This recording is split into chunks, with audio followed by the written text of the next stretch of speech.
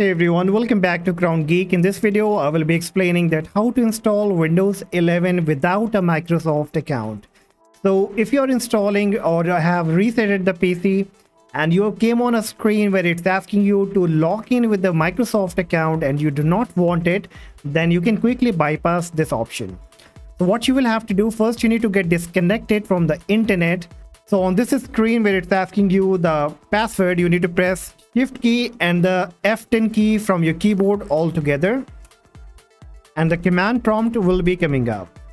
Now, in order to see that what kind of connections are connected, you have to type here netsh space interface space show interface.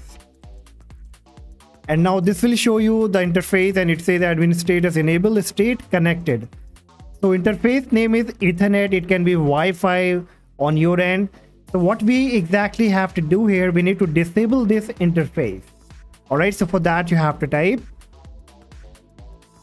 netsh interface space set space interface, and then you need to type the interface name in inverted commas.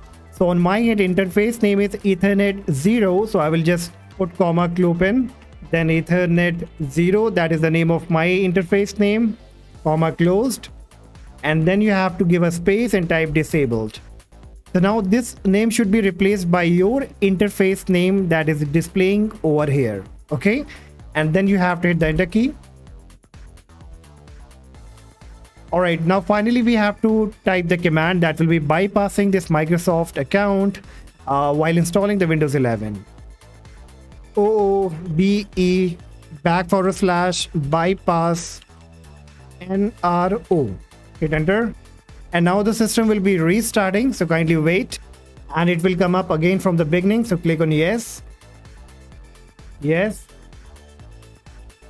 skip, and then you will be getting this message, let's connect you to a network. So you have to click I don't have internet.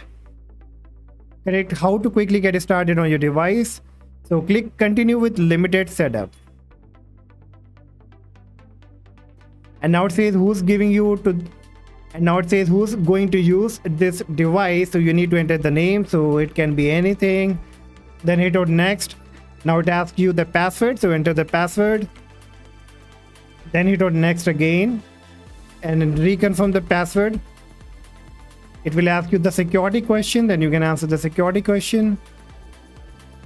And then you have to click on accept, and now you can see it's coming up, so it won't be asking any kind of Microsoft account now. All right, so the desktop now came up. Now what you will have to do, you just need to make some setting as we disable the internet.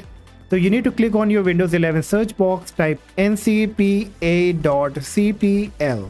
hit enter. Now you can see the connection that we disable, it's showing up here. You need to make a right click on it and choose enable. That's it, you are all set.